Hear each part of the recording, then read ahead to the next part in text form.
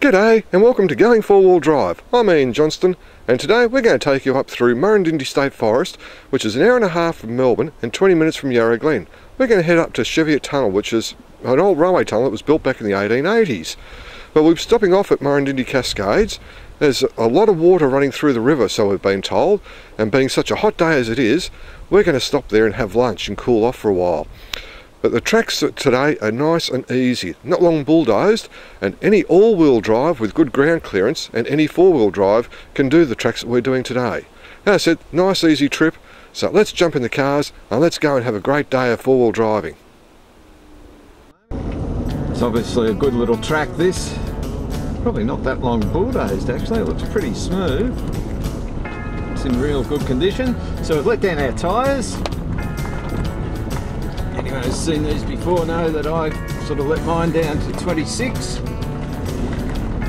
Don't go too low because it still gives me some ground clearance, and if I really do have to let them down later on, I've still got some left. It is a seasonal closure from June till the end of October. Big gate there to lock everyone out. Not bad. All the bushfires are raging up in the high country this weekend, and we're inundated with smoke here. There's that much smoke that the sun's just an orange ball in the sky. It's not able to shine through. That's keeping the temperature down for us at the moment, and there's absolutely no wind.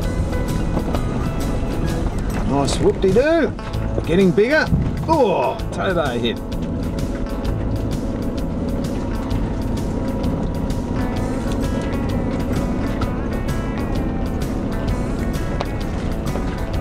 Another whoop-de-doo. And up this Rouch's Road. It's a nice little track. There'll be a couple of bog holes in these corners here in the wet, I'm sure. Still a bit of water in that one there. Oh, and now we've got a bit of a climb here. Definitely very slippery in the wet coming out of this. Whew. No rock in it, just orange clay.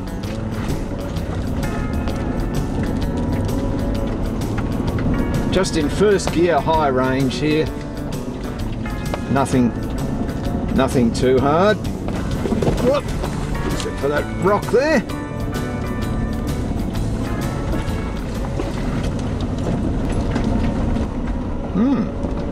Well, looks like the days hasn't been up this section.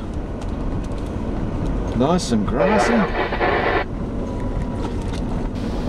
Okay, we've got a couple of obstacles we've got to clear here. I've got this tree I'll try and drive over. Then we've got a bigger one just down the track a bit more that I'll have to go round.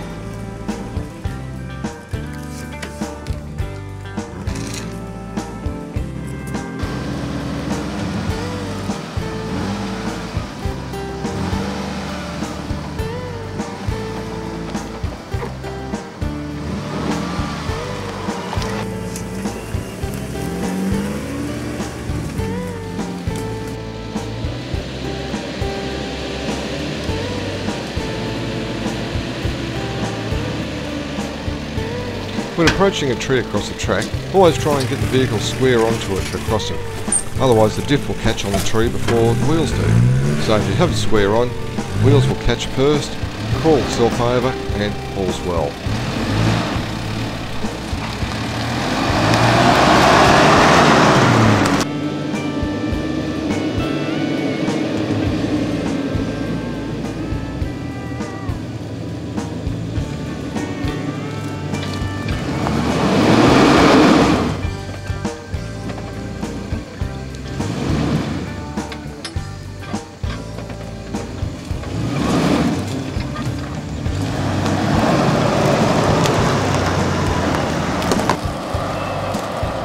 Straight, straight, straight, straight, straight.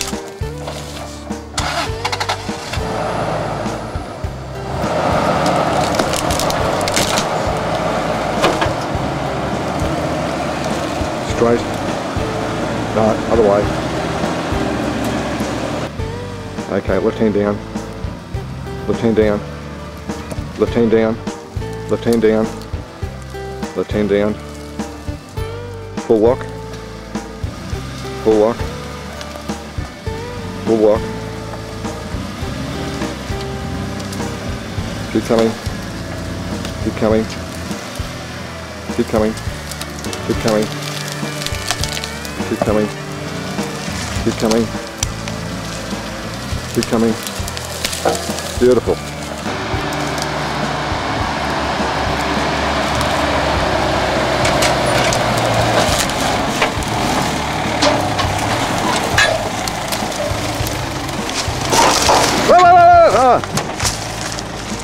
Back. Hold it, no, right hand. Hang on, hang on.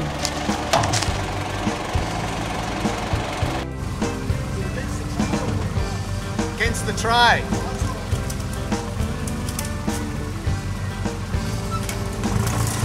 Yeah, that's it, keep on that angle.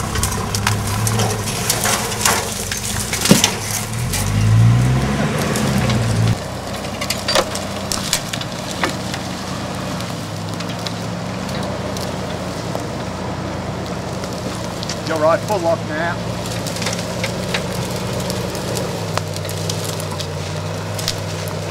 Plenty of room this end. Well, this is Wattle Path spur.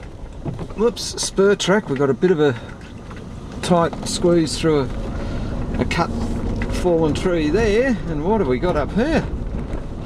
Oh, we've even got puddles in the track here. Oh no, it looks like the track's going to go around. With a bit of luck, yep. Oh, someone's cut a good hole through it here, and we'll just go up and over this one here.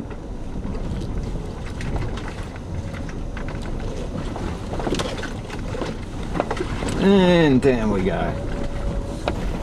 Hey, don't go away, because coming up after the break, we check out the GU with a 6.5 litre Chevy diesel in it. That's coming up next on Going 4-Wheel Drive.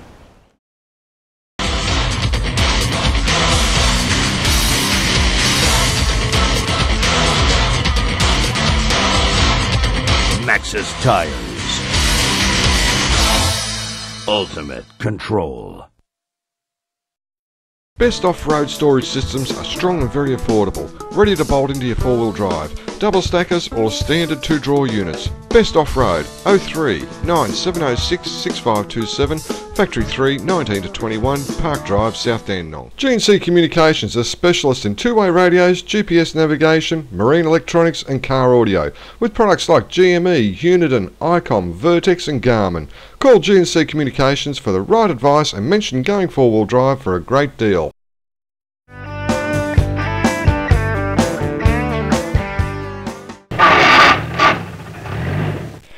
Now we've got a rig review here today with a GU Patrol behind me here. It's got a 6.5 litre diesel Chevy motor in it. And Ted, this is your baby. Welcome to the show. Sure is, thanks very much.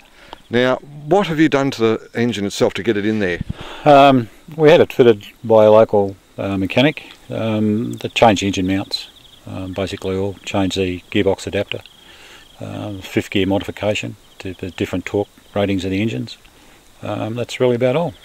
Okay, what about diff ratios? Do you have to change those at all? No, they usually recommend to do that, but I've got lockers in front and back, so rather than do that, they change the fifth gear, which gives you a taller cruising highway gear.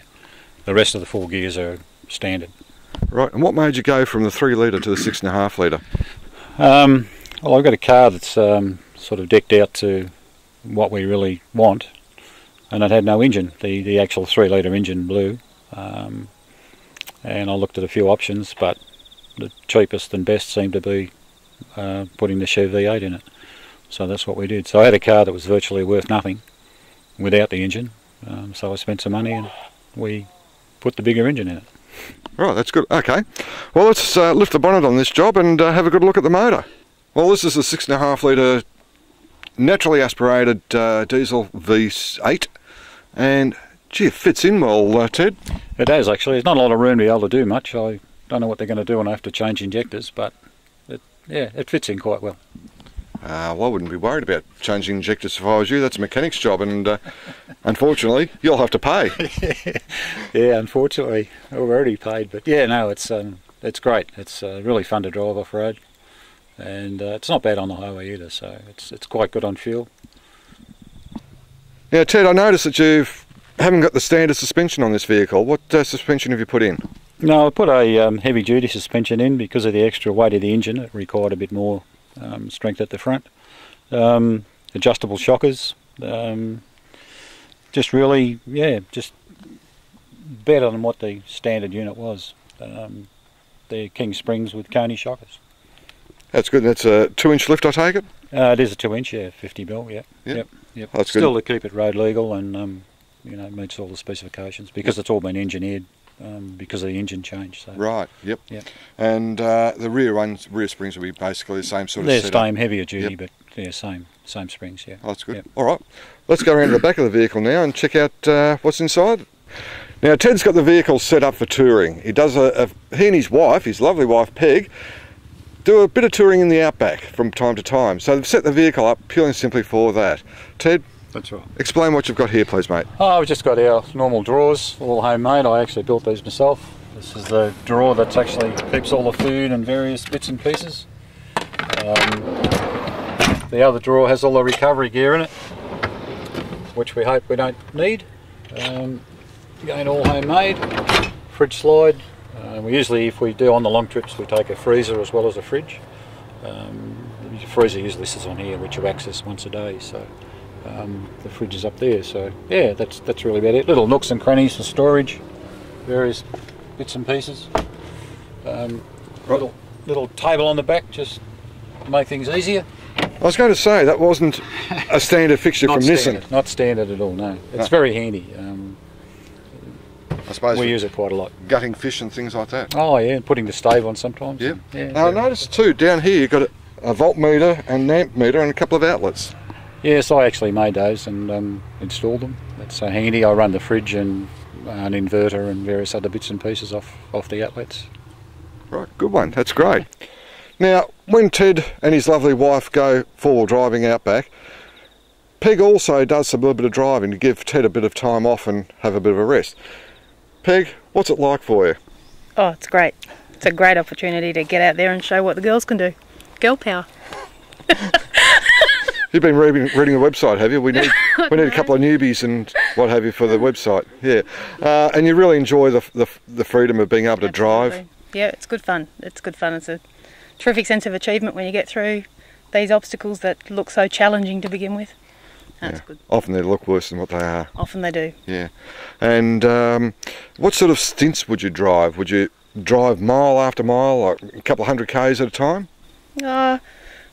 When we're actually out of the city, then we tend to take our time, do a couple of 100 k's a day. Right. And then, of course, I suppose Ted gets you to set up camp and... Well, yeah. Of course. That's exactly how it happens.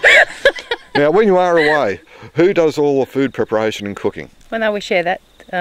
Ted does the hot stuff near the fire. I don't like my eyebrows singed off. And I do the rest. Okay, and the erection of the tent and everything like that, does Ted do that by himself, or is it a two-person job? Or it can be done by one person, but we share it. Yeah, we do everything together. We do it all together. Yeah. It's good fun. That's great. Yeah. That's great. Thanks for being on the show, Peg. Thanks very much for And thank you very much for showing us your vehicle, Ted. No problems at all. It's been great. Thank you very much. Oh, I tell you, this part of the track is really overgrown here. Oh my God. Nice puddle in there. Just take it nice and slowly. You're going to scratch too much. You just got to keep your eyes out for those real dangerous bits. Like hiding in the greenery.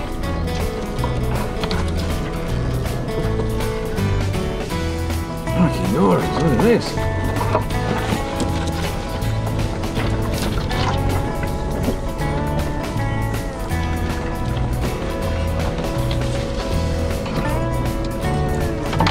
Ooh, there's a nasty one.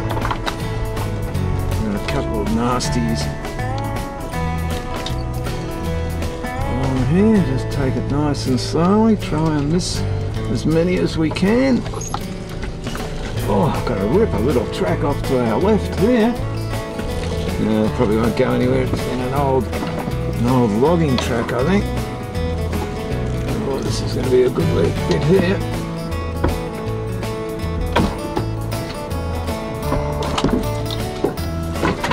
Came up Crotty Track a way. It's very, very overgrown, and then we get up there and find nothing but monster trees down all over the track, so we had to do a big U-turn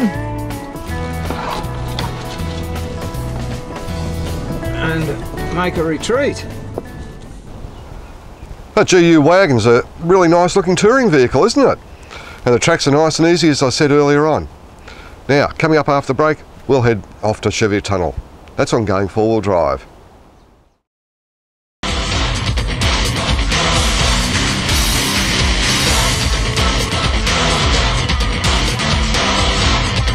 Maxxis Tires. Ultimate control. Best off-road storage systems are strong and very affordable, ready to bolt into your four-wheel drive, double stackers or standard two-drawer units. Best off-road 03 9706 6527, Factory 3 19 to 21, Park Drive, South Dandenong. G&C Communications are specialists in two-way radios, GPS navigation, marine electronics and car audio, with products like GME, Uniden, ICOM, Vertex and Garmin. Call G&C Communications for the right advice and mention going four-wheel drive for a great deal.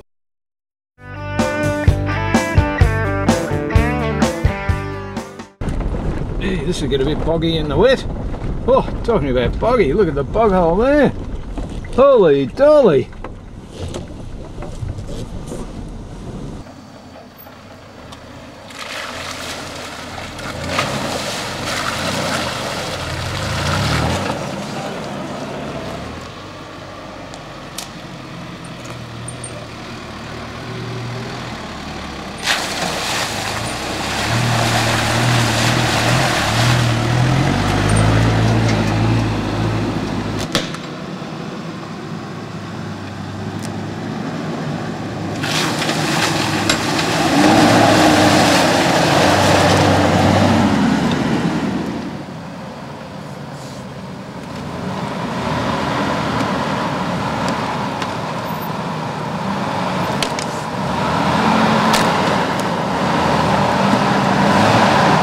Not far from the bog hole, we came across this fallen tree.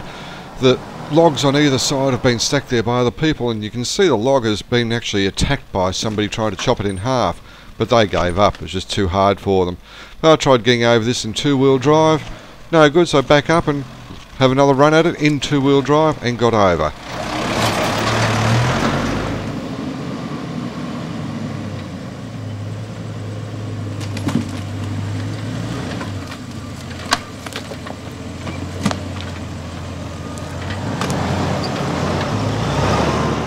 Just a short walk down Murrundindi River Walk, about 200 metres or so, and you're down at the Cascades.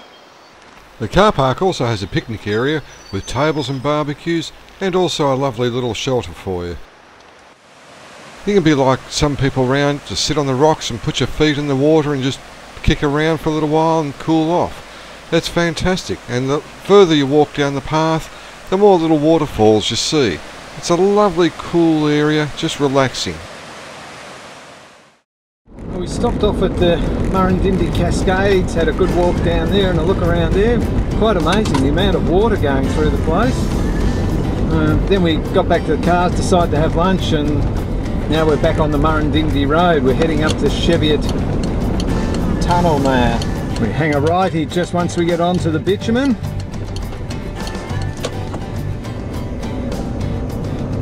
Lots of little dams around here, but there's still plenty of water in them. And here we are at the Cheviot Tunnel. Well, well, well. Absolutely incredible.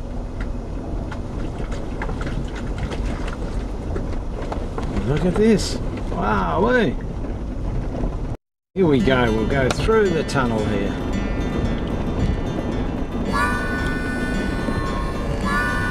Oh, he's still got the old sleepers in the track too. Make it a bit rougher. And here we go. Wow, what an incredible little tunnel. This is brilliant. Holy dooly, it's dark. Oh, that's better. Sunglasses off. Oh, brilliant. Absolutely fantastic. Built in 1889, the Cheviot tunnel was constructed using bricks made from clay from a nearby clay pit. The railway line was constructed through here to service the timber industry which was operating out of Murrundindi Forest. Little tramways were running from the forest up to the Cheviot station, and then steam cranes would unload the timber onto the trains, taking it back to Melbourne. In 1972 the railway line was closed down and trucks came in and picked up the timber and took it back to Melbourne. The Murrundindi Forest area and the Cheviot tunnel, fantastic places to visit.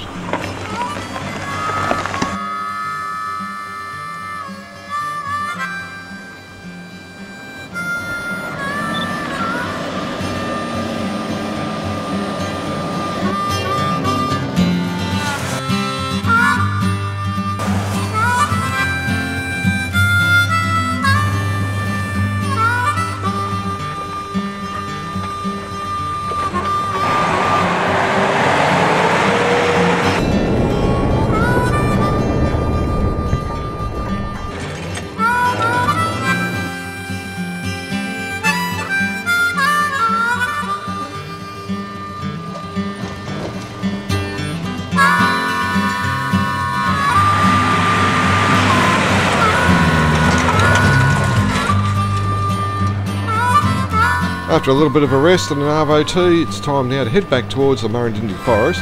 One more four-wheel drive track and then we'll start heading home.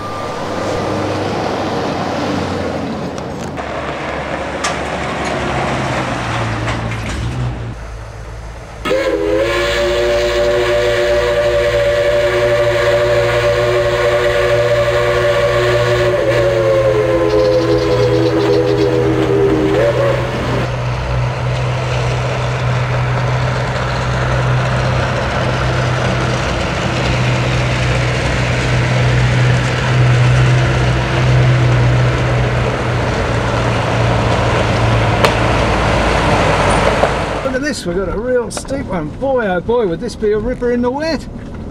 Oh, just orange clay. It'd be so slippery.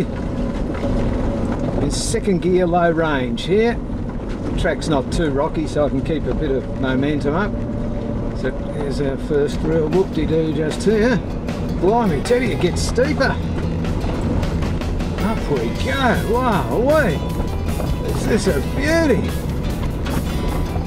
Holy dooly dooly. Oh, rock ledges.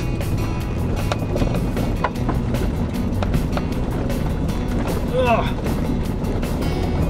Is it really bad? The top's just here by the looks of things. Yeah, we're making to the top. It's not even ready yet, but it's going up. Roger. Gee, what a fantastic day we've had today. Oh, nice cool area down by the Cascades. We decided to have lunch down there.